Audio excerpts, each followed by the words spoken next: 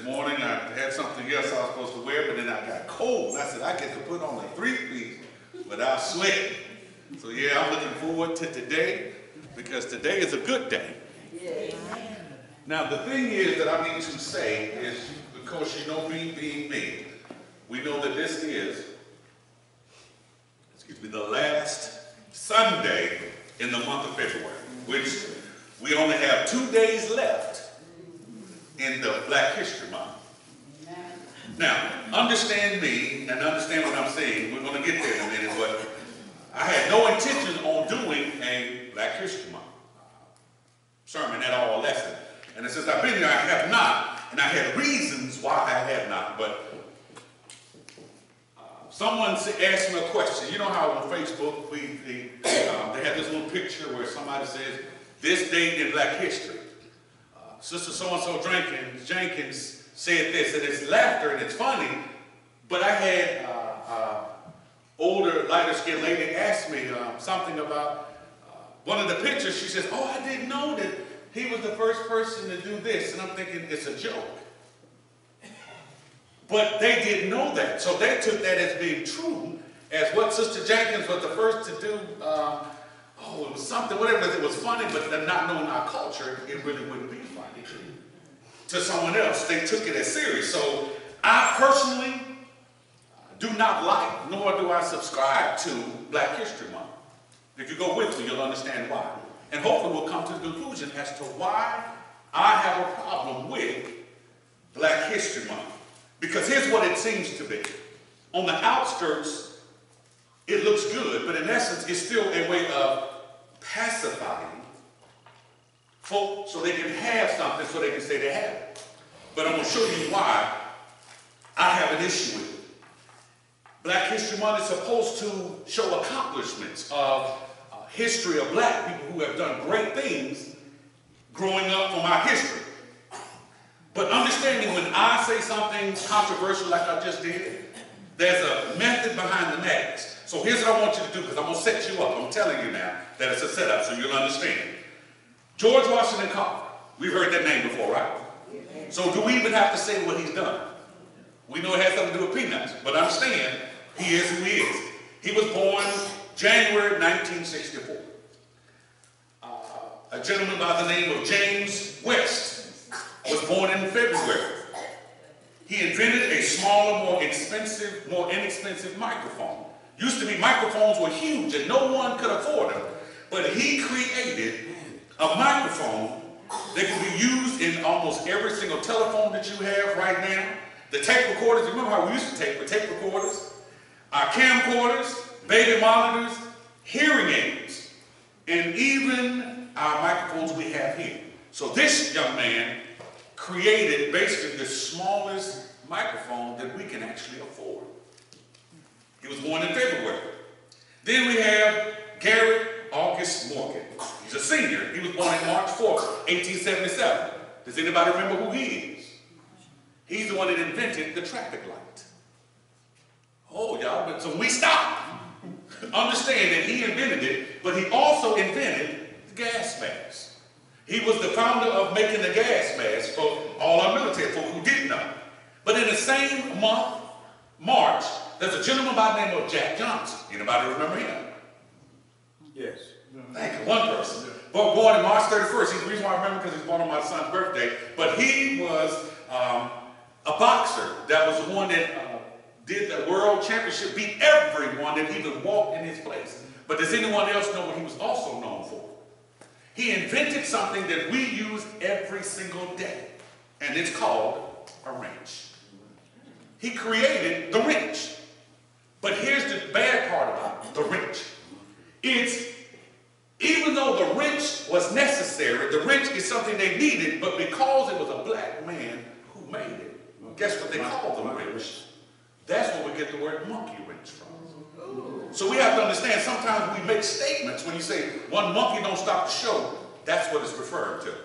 In the month of April, there's a gentleman by the name of Henry Sampson. He was the person who invented what? Come on, everyone in this should know that. Matter of fact, who left this? Last week, someone left their cell phone. Yeah, Samsung.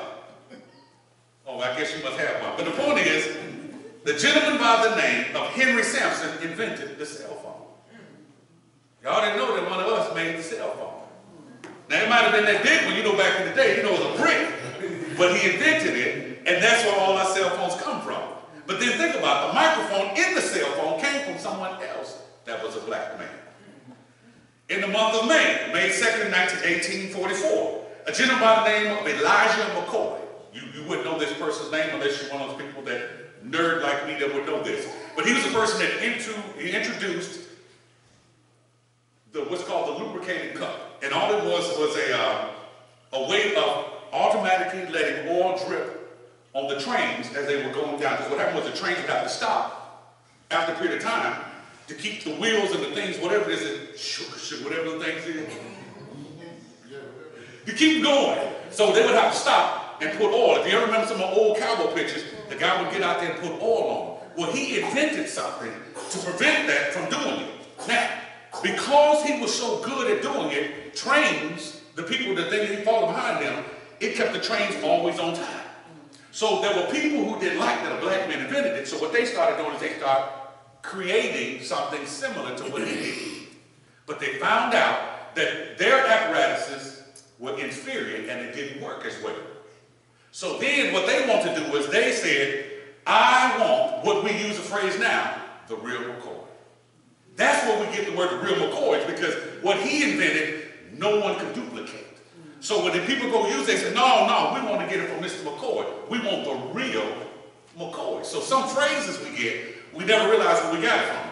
The month of June 3rd, 1904, a gentleman by the name of Charles Drew was the first person who created how to store blood plasma. How to, the blood plasma used in transfusions. So if anyone has ever had some surgery and needed some blood transfusion, we can thank this gentleman because he's the reason why many people have been saved to this day. He organized the first blood bank in the United States. People didn't have that either. The month of July, a gentleman by the name of George Crumb, July 15, 1824. He invented one of the greatest snacks in the entire world, the potato chip. So yeah, when we eat it, Pringles just can't eat one, we blame it on him. In August, it was a gentleman born on August 4th, 1961. Does that number sound familiar? August 4th, 1961. My brother was born on August 4th, but not in 1961. A gentleman by the name of Barack Hussein Obama II was born. So we have the 44th president of the United States from 2009 to 2017. The month of September, we have a gentleman by the name of Lewis Howard Latimer. He invented, or ways what it says, one person invented the light bulb, but it only lasted for a few seconds. A gentleman by the name of Lewis Howard Latimer is the reason why the light continues to stay as well as long as it does. He invented how to make the light bulb last longer, beyond a few seconds. So when we turn it on now and the light stays on, you can, two things you can afford that to. First, you pay the light bill so it stays on, but then second, to this man who made it where it stays on. The month of October, a gentleman by the name of Lonnie George Johnson from Mobile, Alabama, created something that people still use today. Y'all anybody know that now? The Super Soaker. The little the water gun thing that you see, he created it. And then someone tried to say that they did it first. But the problem was, they knew that he made it, he had a patent on it, so you know he's a millionaire now because people who stole it all had to pay him royalties. So now he's sitting back, I think he's still in Mobile, sitting there living pretty because of what he created. The month of November, Patricia Bath, November 4th, 1942 is when she was born, African-male female doctor who received a patent and invented an instrument that's vital in what people call today cataract surgery. She created something that, so, in other words, without this, me being out here through the military, never knew this. The instrument that you use to help with the implants, the lens and stuff, was she created it.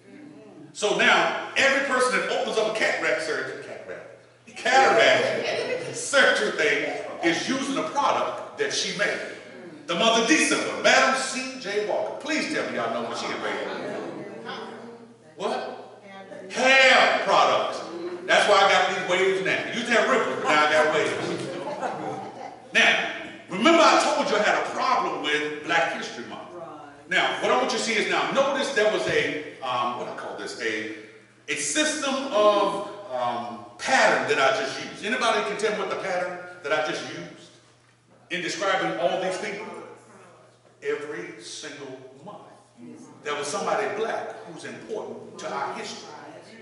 Now, with that being said, so that means every single month, now there were just 13 people that I named. There's several hundred people, but there's 13 people per different month from January to December that has created something that has to do, that they are black, who now has a history. And because of the history, we have used it. So my question is, or what my problem is, black history is not condensed to 1 month. And then on top of that, you get one of the coldest months and the shortest month too. We never realized we only got 28 days. So what I'm saying is, I don't have a problem with black history. I just have a problem with Black History Month. Because my president, 2009 to 2016, was he the president of every month or just in February? That's the point I'm trying to make. I'm not knocking, because that's what they gave us. Right. Basically to appease you, here's a lollipop, or what's that thing you get a baby? I'm glad y'all didn't say baby, because you can get the pen taken off. But you had to be there yesterday to understand. Oh. So because of that, in my mind, it's like we're being appeased, but every month is a black month. Right. There are products that are being used every day. Because I guarantee you, except on Saturdays and Sundays, there's cataract surgery being done. So, what I want us to understand is that black history is every month. Right.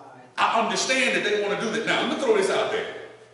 The month of September and October is Hispanic month. Get an S? September, October. How come we got... Okay, let me move on. Just want you to go look that up. Google it if you don't believe it. The point is, once again, we have allowed society to dictate what's important and what's not important. When you can celebrate it and when you can't celebrate it. And then on top of that, if it's Black History Month, how can we have any Black History people in the month of February so we have a day off? Just something to think about. Okay, I'm glad somebody got it. So I'm saying, if anything, if it's our month, can we get one? Okay. And because of it, we have to see that only mention 13 people to prove a point, especially the wrench. I know I used the wrench because my light bulb thing and my thing went out, and I used it and I thought about it. I said, wow, how many people use the wrench today that's still mad because they got a month? So I refuse to succumb and submit to 1 month being Black History Month. Now, I said all that because, you know, there's a method behind what I'm trying to say. But at least we got a month. That's what some people might say. But the problem with that, if you're still saying in your mind, at least we got a month, you missed everything that I said.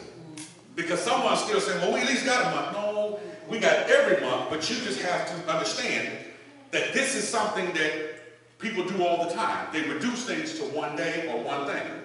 Matter of fact, let me give it to you scripturally. Or we'll say Biblically or religionally. Psalms 118:24. We know that David said, this is the day that the Lord has made. We will rejoice and be glad in it. And we assume it's what day he's talking about. It says the Lord's Day. So today we're talking about Sunday. Because everybody wants to get up there. Brother Jackson used to say that all the time. And he was talking about Sunday. Now here's the beauty of it. I get that. But if we go from Genesis 1st chapter to Genesis 2nd chapter, I'll do it this way.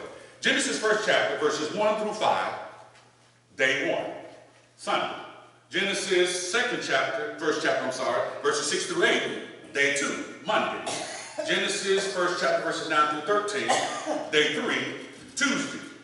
Genesis 14 chapter, verses 14 through 19, day 4, Wednesday. Genesis 1st chapter, verses 20 through 23, day 5, Thursday. Genesis 1st chapter, 24 through 31, day 6, Friday. Genesis 2nd chapter, verses 1 through 3, day 7, Saturday. Now, from those passages, we can find out and know that the Bible said that God created. So we know God created all those days. So which day is the Lord's day, then we should rejoice and be glad in it. But that ain't what we usually do. We talk about Sunday being the Lord's day. So what I'm saying is, we do this by accident, and we do it to God. God, this is your day. He's like, hold on, bro, hold on. I created all those days. Why are you just giving me one day? See, what I'm saying is, I want you to know that we do it subconsciously the same thing. Now, do you think God is talking about, yeah, I'm just going to take that day? No, we shouldn't either. It's fine to have that month, but we should be celebrating Black History every month. So again, to accept Black History Month, it's good because it gives you the opportunity to talk about Black history.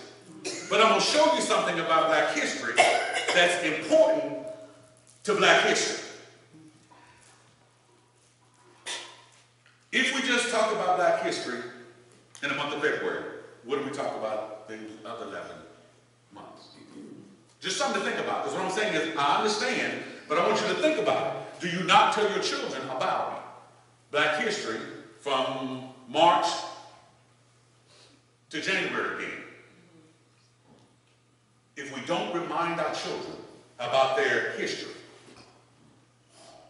except for once a year, they will soon forget the significance of our Black history. They will not understand the struggles or the sacrifices or even the victories that were created through our Black history. In other words, people won't appreciate something if they don't know where they came from. In our generation now, they just take things for granted. Something simple as drinking from a water fountain. I remember seeing a sign that you couldn't drink. It was dirty, broke down, nasty, and there was the one that was over here.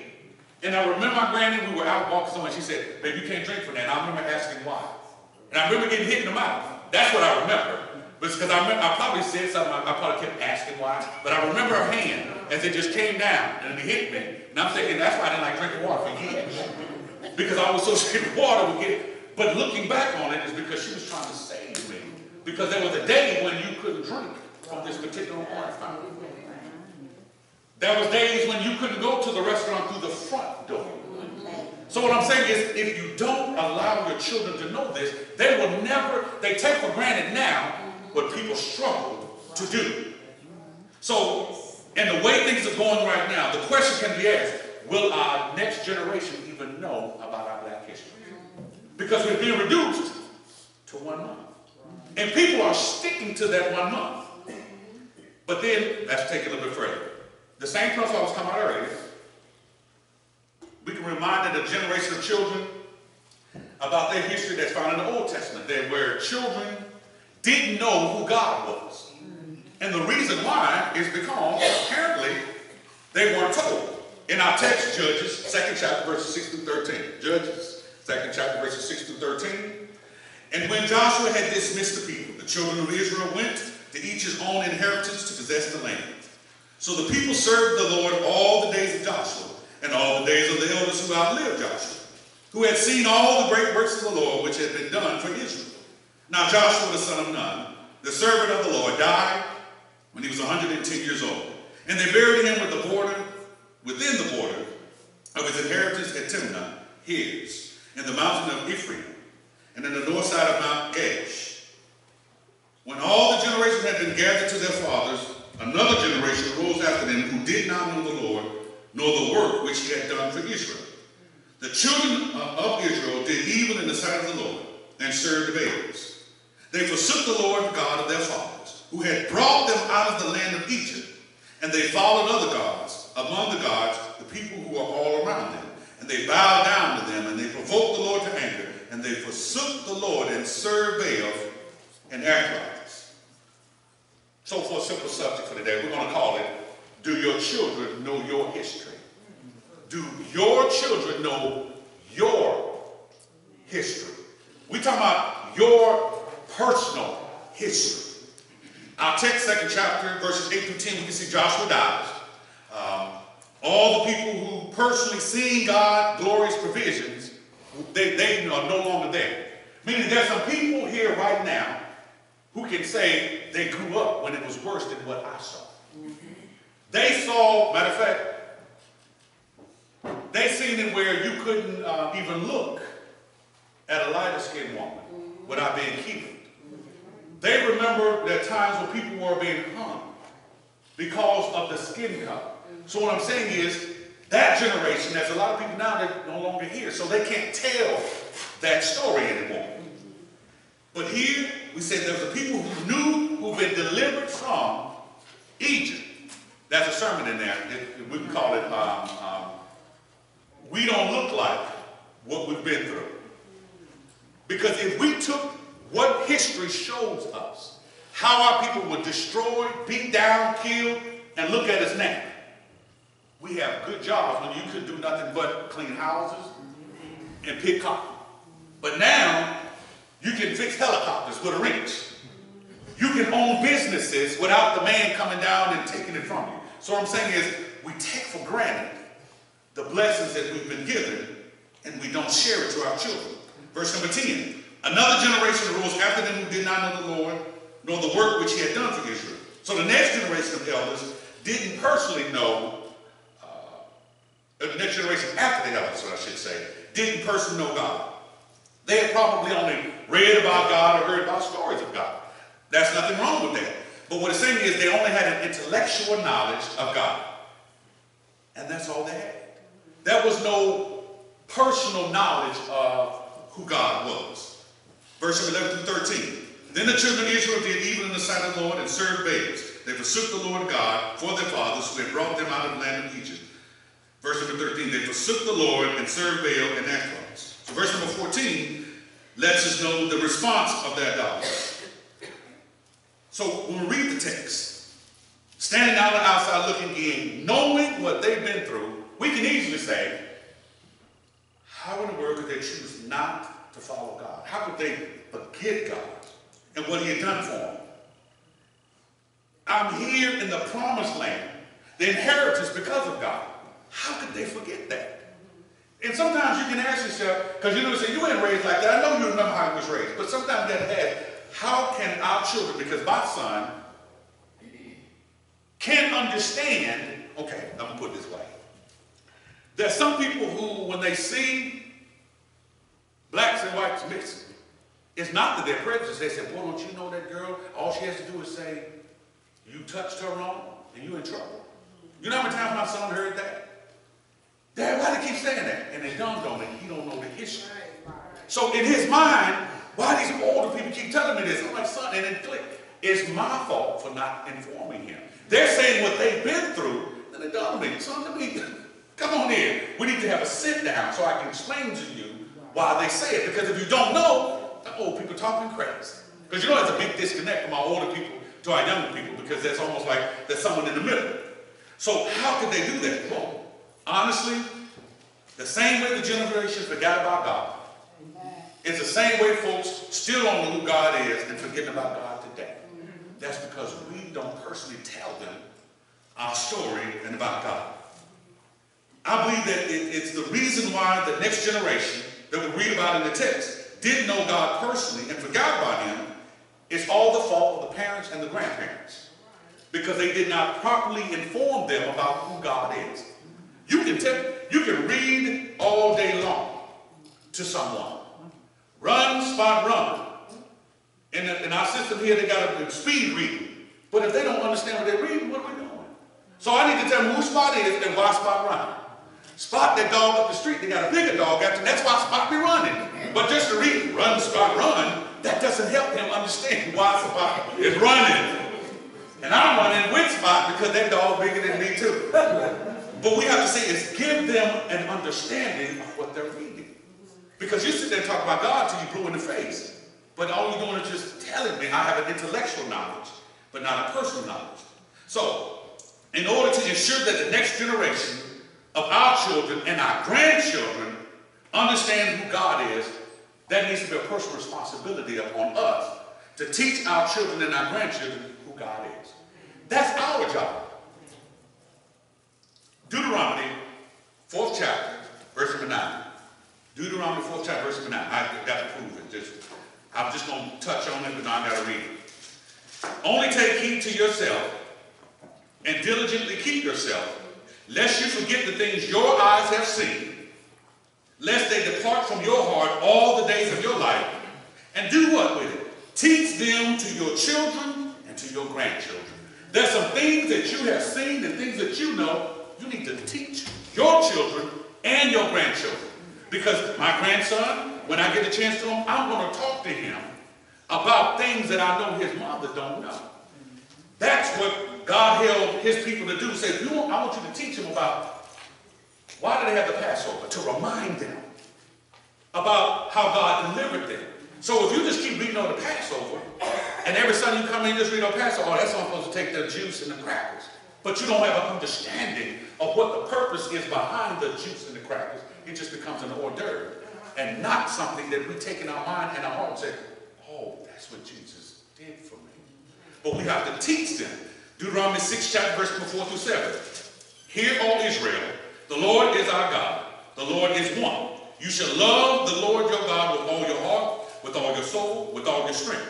And these words which I command you today shall be in your heart. You shall teach them diligently to your children, and shall talk to them when you sit in your house, when you walk by the way, when you lie down, and when you rise up. He's saying, tell them every time you get a chance how good God is. But how many of us actually say that that's true? Deuteronomy 11 chapter, Deuteronomy 11 verses 18 and 19 says the same thing. You don't have to turn it. It's almost identical. Deuteronomy 11 chapter verses 18 and 19.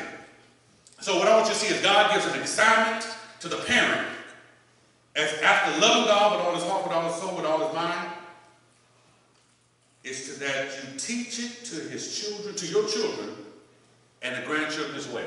It's our job to teach our children who God is. Now you know where I'm going with this, with the teaching the Black History thing. So now this, you know, I told you the setup. So you need to understand that God wants us, because our children, you can bring them to church all day long and drop them off. So what? You got a babysitter. That's pretty much what you did. Just sit them off in the back, give them some cookies, some cream, turn the TV on their eye. But how can they know who God is when they hear about God at church and they're hanging out with the devil when they get to the house. Okay, let me just move on. That ain't part of the lesson. So, God's design, that's not my phone, for the preservation of historical and cultural revelation about him is through the family. If God wants other people to know who he is, it's through the family. And since I know some of y'all missed Sunday school this morning that talking about Joseph Mix, we talked about family this morning. We are family. So the only way for someone to know who God is, if you want to, matter of fact, if you want to know about somebody, come to the family. Is that Uncle Robert, he really crazy? Well, come to the family and find out. If you want to know about somebody that's in the family, come find out. Yeah, he crazy. He really is crazy. Yes, he's crazy. And he told you he was crazy. So the point is, if you want to know about somebody, God said, you want to know about me? Go to the family. Joel 1st chapter verse number 3 says it better. Tell your children about it. Let your children tell their children and their children another generation. So God wants you to know, let it be known through the generations. Tell people about God and who God is by the family. So if we understand that, and notice where I'm going with this, when you read Hosea 4th chapter verse number 6, my people are destroyed for the lack of knowledge. When people don't know who God is, when something bad happens, they blame him. Because they don't understand, that's not how, see, if God loved me, he wouldn't let this happen. We got to teach them about who God is and how God works. Right. But if you know God, he just stand up the back. Him and Satan, they making jokes with y'all. They playing with y'all. See, Satan do something, God said, no, you can do this. It seems like a game. But if you don't understand who God is, and that ain't how he works. Because the Satan will get you deceived and have you mad and discouraged with God. Amen. And God ain't done nothing but love you anyway. Because you won't see the big picture. Well, I should have been dead. Not the fact that all this stuff happened. Why didn't I die? Why am I still here? So the question is, do your children know your history? I'll ask Gibson. You got grandchildren. Does your grandchildren know about your mom's history? Just something to think about. Because if she can't tell it, you ought to. How can we continue on the family tradition if we don't tell the family tradition? I said tell family business. Y'all know we talked about that in Sunday school this morning too. But there's some traditions in the family that people need to know. This is what your great-granny had to go through. Huh? Because if you can say, granny, when she was down here, because at that time I heard that they walked barefooted in the mud to Adams Street. That blows my mind. I'm trying to tell you. But no one will know because I can't imagine there not being a street to Adams Street. But because of the history, so you mean tell me preachers get paid with chicken and mashed potatoes? Yeah. But that doesn't make sense until someone says something. This is how it used to be. So the preacher now who gets a little couple of dollars, dang, y'all ain't paying him enough. Well, let me remind you how it used to be. People won't appreciate it. They don't know where they came from.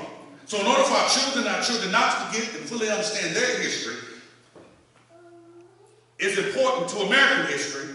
They must see it and know it through us first. If we don't know our history, then how can we tell somebody else about theirs?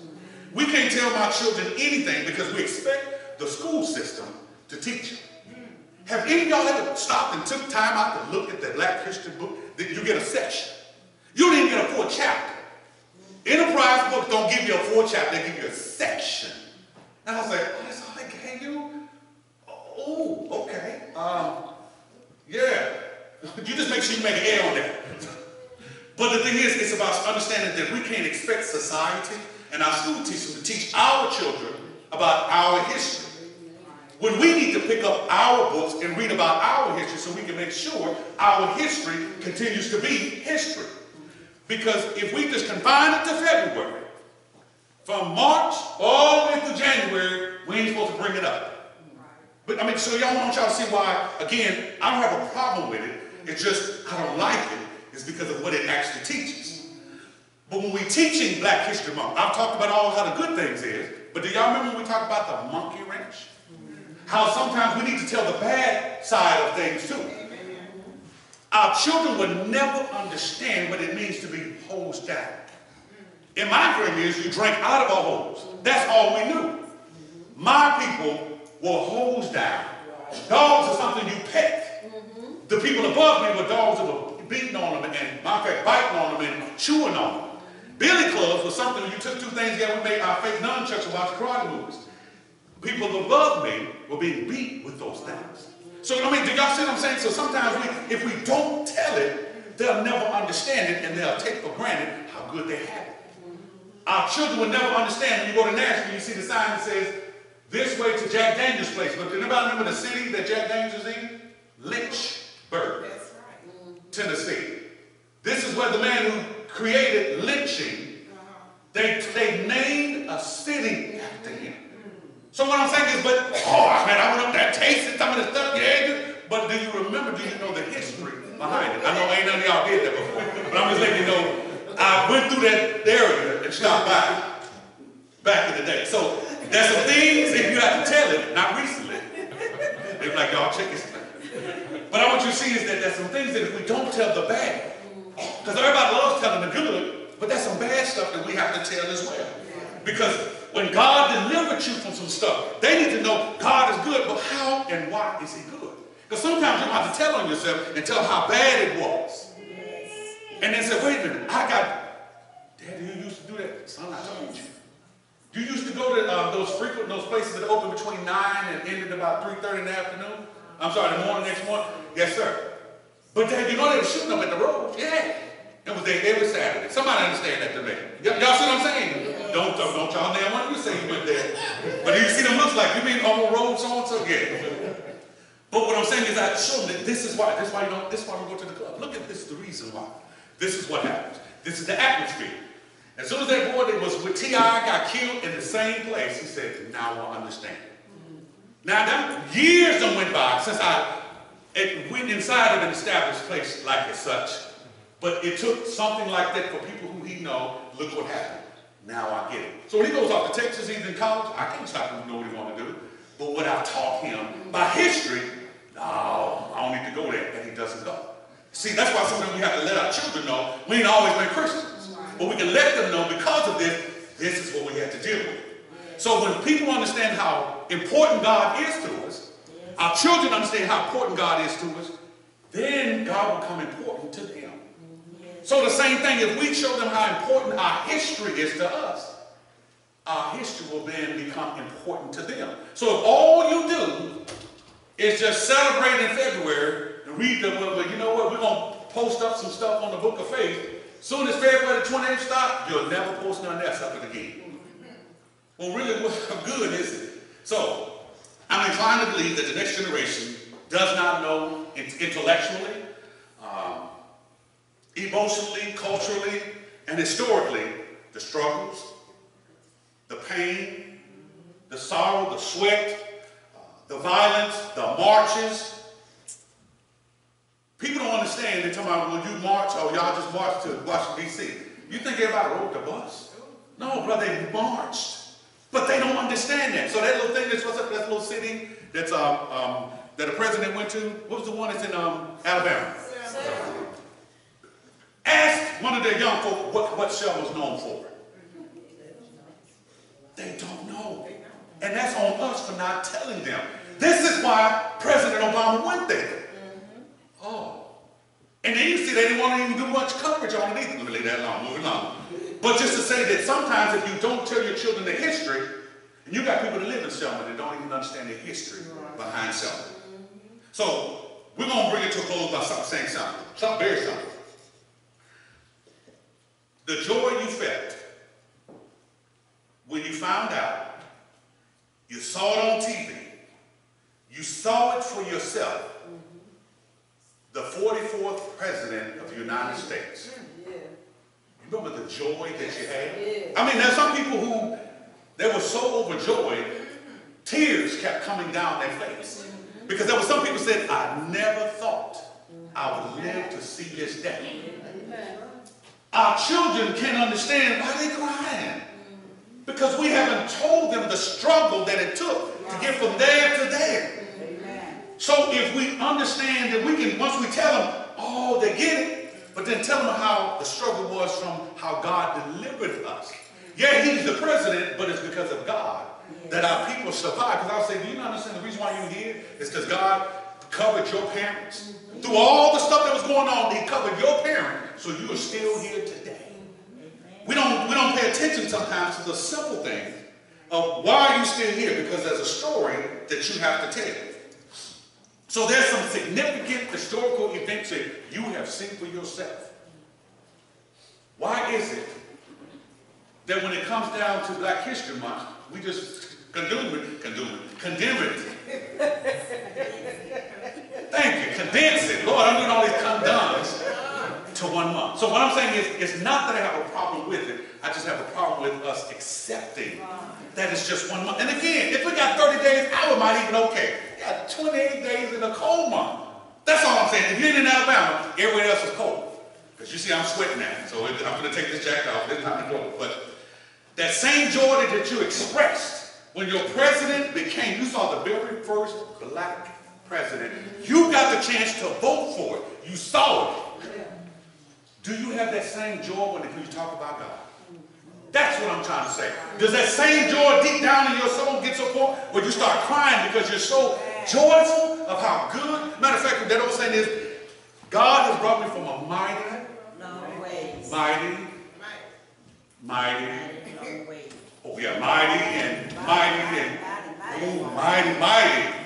long way. So some of us got a whole bunch of mighties behind them. But do you have that same smile? Do you tell your child how good God is, and your child's like, what's wrong with you? Every time you talk about God, you're happy. Amen.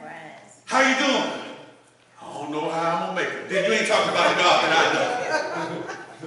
So y'all understand what I'm saying? Amen. The history. So when I say the lesson is, do your children know your history? Stop and think about from the time that you were born, all the times that you know of, that Satan came by and knocked on your door, came to your house, or tried to take your life. But you're still here. Now, you ain't got to think about the times that you don't know, but just think about the times you do know.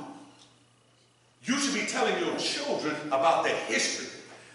This is why I don't do what I used to do anymore.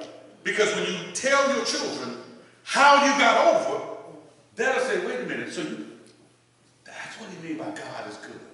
Because you can tell them, but they got to understand it for themselves. So, in order for your children and your children's children and your children's children not to forget about God, not to be unaware about God, there's some things that simply you have to do. And I always just say, I always try to condense it this way.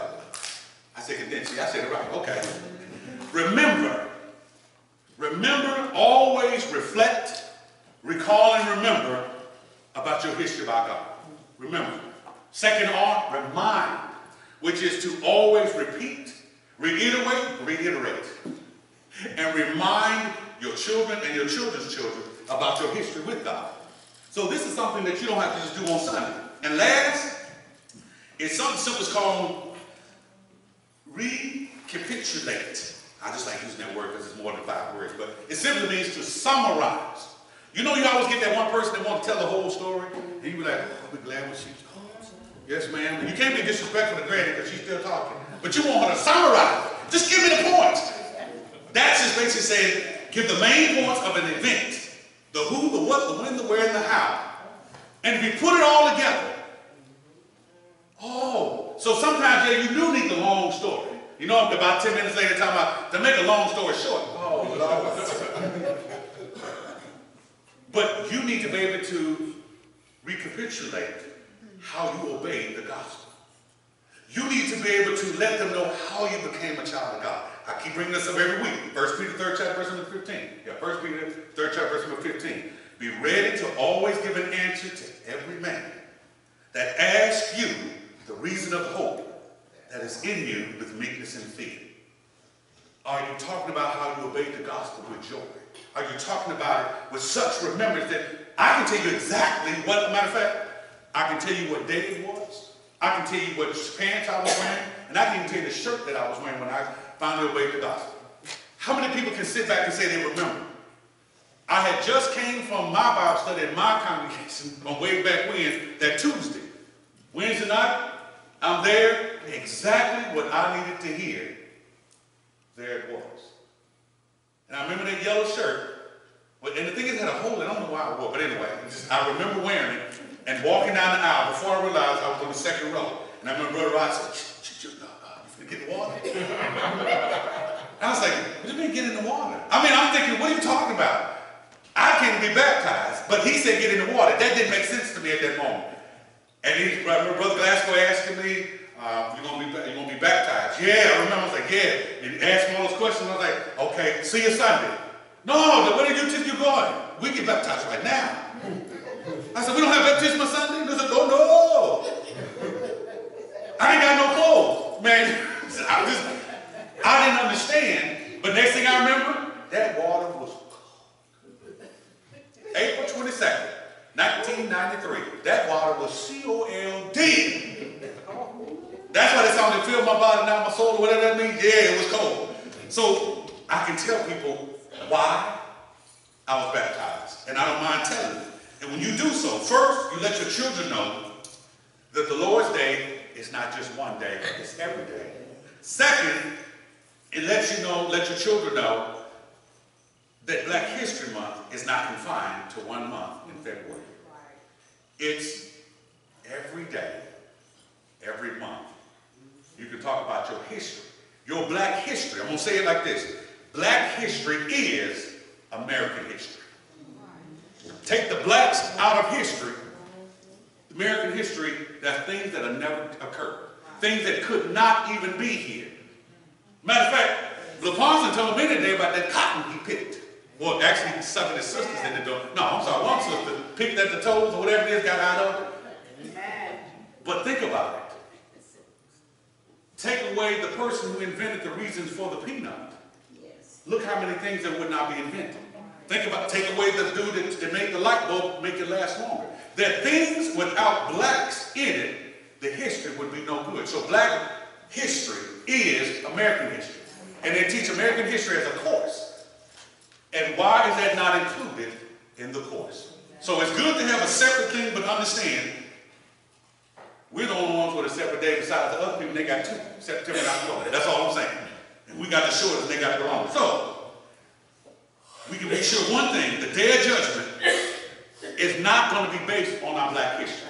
So it's good to know, but that's not going to save you in the end. Amen. You need to have history about your history with God.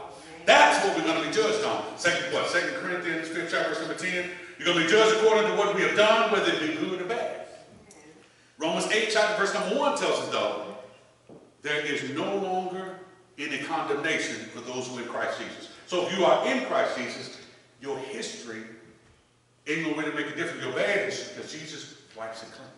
The blood and the baptism of water gets in there, and it wipes the slate clean. So the only thing you have now is a history of you being with God. That you are now a part of Christ. And when you're a part of Christ, everything else. Because now when I do mess up, I can ask forgiveness of my sin. So in order to be even in a position to call heaven your home, you have to be in Christ. You have to get into Christ by baptism. We already know that that's the end result. But you have to believe that Jesus Christ actually came down to save our souls. Confess that he is the Son of God, repent of your sins, and then get baptized for the remission of our sins. And if you're one of those people who are here, and you haven't been living right, you already know. There's nothing I have to tell you other than start living right for Christ now. So if anyone needs to respond to the invitation, we do so as we stand and sing a verse of an invitation song. Your grace and mercy.